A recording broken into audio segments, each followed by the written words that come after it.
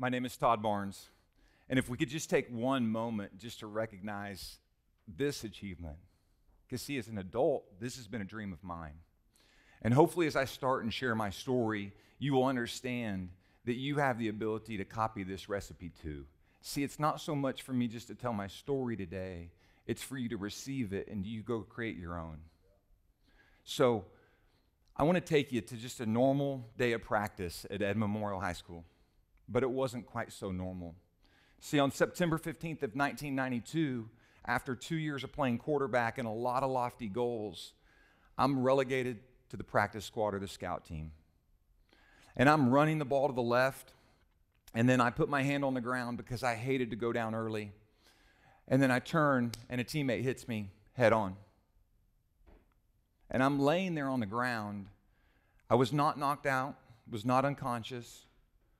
I can hear them yelling still to this day, "Don't touch him, don't touch him." I realize the coaches and teammates are scared. They've rallied around me, and you've seen this scene, unfortunately, on TV. I know 911 now has been called for me. There was a uniqueness that day, because there was a unique person in my life. My father worked on campus. So when he heard the ambulances, he came to practice. And at some point during all this chaos going on, and me still not being rolled over, once they roll me over, I see my father over the top of me, crying. The Navy veteran. I'd only seen him cry twice, once at his father's funeral and at this moment at that point in my life. I decided that day I would be who I was made to be. I started encouraging him. "Hey, Dad, I don't know how I'm going to be okay. I will get past this."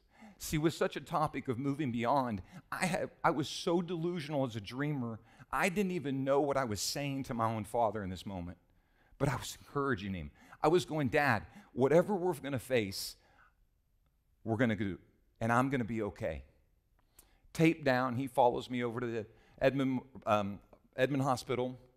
And over at Edmond Hospital, I am explained after they've cut my equipment off. And I've had several jerseys over the years, as a lot of athletes. But this one comes with a certain amount of pride. It was cut off on me as September 15th of 1992. While they're trying to discuss surgery or not surgery, and even though this x-ray is not from that time, you can still see the leftover remains of what is an avulsion fracture at C3, where the ligament rips off your neck from the force and pulls bone with it. You can see that this one doesn't quite look like the others. It's protruding out a little bit. I've also got a compression fracture running through the vertebral body and down the bottom, but I'm stable. I'll use my term for it. My spinal cord was bruised, not severed. So at some point, I start feeling everything, and the tingling starts to subside. I start getting that delusional believer in me again, and so while they're out in the hallway strategizing surgery, halo, what options I've got, and I can kind of hear this as a 16-year-old and what's going on, and I hear my dad being a part of it, I decide to scoot myself to the edge of the bed and say, "I'm going to try to stand up. I can feel my feet." And then all of a sudden, the orthopedic surgeon runs back in and goes, "Son, you got to sit down. We will tape you to that bed. You have drastically hurt your neck, and your safety for the rest of your life right now until we know that you're stable is our utmost importance." Being the delusional dreamer that I am, encouraging my father through this event, here I am just a few months later. This is me encouraging my teammates.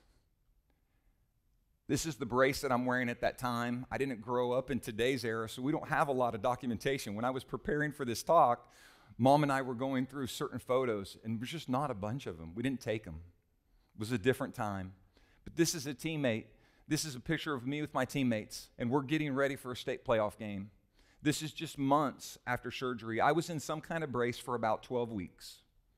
The collision was so violent that I had not realized that I had separated and torn my rotator cuff. But in December, I started trying to think about what was going to be like. Could I play other sports? Could I do other things? So I started thinking beyond the moment that I was in. with a delusional attitude to see where I could go. And that is one of the secret recipes that I want you to take out of this talk. Here I am, 14 months later, walking out as a captain in a state championship game for Edmond Memorial High School. And if we stopped the talk right here, I think you would be like, man, that's great. But see, I don't think that really talks about going beyond, and I don't think it really defines who I am. So I want to use a phrase, and I want you to think about this, and I'm going to call it, it's delusional trying. It's trying when if you said what you were about to try out loud, everyone would laugh at you. So the kid that broke his neck from Edmond Memorial High School that barely caught 6 footballs didn't make a whole lot of an impact from a statistical thing my senior year. I hope I made an impact leadership. Decides to walk on at the University of Oklahoma. Not just any school, right? So I told you I was a dreamer. I can remember as a kid being in my parents' house with PJs on with feet in them and sliding down the hallway and scoring touchdowns for the Sooners. I am telling you, I went way beyond what anybody would think that my career could go. I walked on, and we don't have time to go into all the trials that went into what went on, but I'll highlight a few. I walked on with 70 other people. They gave me a pair of grays. They didn't even have a logo on them. That's how athletic they thought I was. They knew they were going to run us off. By spring ball, we were down to 5. I had gotten a locker. The first day of spring ball, I break my hand. I didn't miss a day of practice, and I didn't drop a ball that spring. And that cast brought attention to my gift to push through anything and to push through and try. I love the ability and that mindset. So if we're going to be dreaming and we're going to go beyond, we've got to be resilient with that delusional effort, because that effort was going to come into play. See, I thought I had made a varsity locker. At the end of summer, they tell me they got too many walk-ons to come back. So they're telling me, you're not going to get to come out with the varsity team. You can come out when school starts, when our numbers can go up, which is like the death sentence for a walk-on athlete. So strength coach pulled me aside, and he said, I got a task for you. You need to win the fitness test. If you get your name in the paper, they'll have to tell someone else to stay home. So at that time, our fitness test was a 2-mile run, and when I started it, I ran for my life because I remember what it felt like to lay on the ground. And I remember running for my life, and I remember all those things that I wanted to do. See, when I was going through those moments of laying there and all the injury, I wasn't taking inventory because I wasn't old enough to have my life flash before my eyes. It was my future, but I was willing to dream to go beyond. So after walking on and earning a scholarship and playing enough to letter varsity 2 years at the University of Oklahoma, I decided to leave. You talk about a phone conversation to your father. I'm the first Barnes at that time that's in college to try on pace to graduate. And I have earned a scholarship at my childhood dream. And I told him, I don't belong here anymore. Drove around to 100 schools. It felt like it was more like 10. Got rejected from all of them. 2 of them in particular I wanted to play at. Harding University and Abilene Christian. Those coaches told me there's no way they had money for me. But see, my dad had told me on that phone, and I won't share that whole phone conversation. That will stay private. But I will tell you, it was very clear to not come home until someone was going to pay for school. So the University of Central Oklahoma stepped up, but it took a delusional act of trying again. I walked back to the University of Oklahoma, where a coach told me if I came up empty, he would help me. So Chris Thurman made a call to Chuck Bailey, who wasn't even the receivers coach. Oh, and by the way, I played a position in college that I had never played. I always told you I was smart with my kinesiology degree from the University of Central Oklahoma. The line was shorter for wideouts than it was for defensive backs. That's how I made that decision. This is my first college touchdown. And not that my statistics mean anything, and that's absolutely not what we're here about today. That meant an awful lot to me, not because of the statistic. 6 years prior, I'm laying on the ground and had the attitude to go get better every single day. Man, life was hard. There was a lot of challenges. This play right here is in a case where my UCO jersey hangs in my office. My dad and I love this picture because I think this resembles of who I am. How delusional I'm fighting for after I already have gotten the first down, that 3 grown men can't take me down.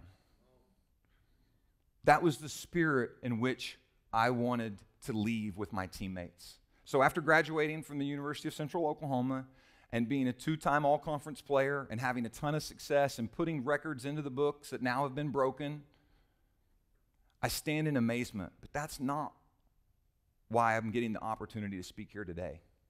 I thought it was. But when I was preparing for this, I realized how irrelevant at this moment in my life this story was 30 years ago, except one part of it. It was the recipe that I was going to need going through the next 4 years of my life.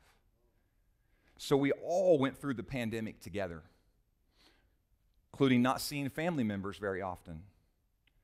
But in my journal in January of 2020, I wrote a very powerful statement that I didn't know what it was going to feel like to do. So right before pandemic, I write, I've got to lead my family through divorce. Something I never dreamed about, never imagined. So instead of moving out, I'm moving down the hallway. We all remember pandemic, right? So I don't want to be without my daughter, so I've moved down the hallway.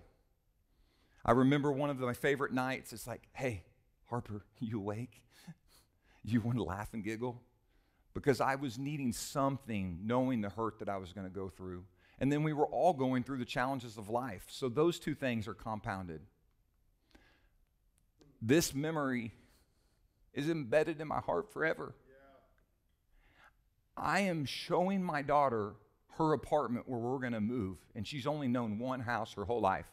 Now, I'm trying to sell her the excitement with this, but you can't see the tears that I'm holding back. The reason I remember this moment and the reason it's important is 2 days later, we've all moved, right? And you know the fatigue that goes on when you move, right? You're taking stuff out and you're putting it somewhere. I even had a friend help me during the day while I was at work build Harper's bunk bed so that night, that first Friday night that we could be in there, we could celebrate local food place right by us and some frozen yogurt afterwards. And then we stayed up and played video games so light, and I was so tired. But that night was the night that I lost my father. He had a heart attack. They took him to Oklahoma Heart Hospital, and it just ripped my soul apart. They couldn't wake me that night. I was so tired. And when I got there, I knew enough when the doctor was talking to me that, man, at some point, this isn't going to be good. They were able to get him breathing again with support, but he was no longer with us. So then I was going to have to lean on an event. So I went home, and I didn't take much with me in divorce, but I took this jersey, and I busted it out of a case that my dad had made for me. And I wanted to feel the resilience and the recipe. Because, see, a lot of you can't relate to breaking your neck or even having a tragic injury and then going back and playing high school, much less walking on in college football. And I would love, and I'm so proud of that. But some of you can relate to when life is just piling on and you're getting the wind knocked out of you and you were too tired to get up. And I thought about that, and I thought about back then, how do I get through this? A friend of mine visited me back when I had broke my neck. And like any good friend would do, they're trying to tease you, right? A little bit, get you to light. You know, it's a tragic moment. He knows what's going on. We're smart enough to know that I'm laying here at my parents' house and I've been asked to do nothing and move very little. Now, this isn't the original weight, but he brought me a 1-pound weight. And that's where the idea of Get Better Today started. He knew I couldn't lift anything, and he knew the challenges that I had around me. He was just asking me to get a little bit better. See, the crazy thing is, when life was going so out of control, I had to lean on little things, and getting better some days was just getting up. Getting better some days was just trying to go to work. See, my dad passed and never got to hear me speak. So when I knew I was going to get through this, it was because I started dreaming again, and things that were put on my heart, no matter how crazy they sounded out loud, I would try them. So when an opportunity came to be a part of TEDx, I took a risk. I don't do public speaking, but I do encouragement. So I'm going to leave you with 2 challenges in closing. The first one is, heaven forbid you're one of those people right now that's going through life event. Heaven forbid, but still my recipe, please. Delusionally start to dream with that effort around trying. So if you'll dream it, delusionally try, and then add a little get better attitude every day, you're going to be okay.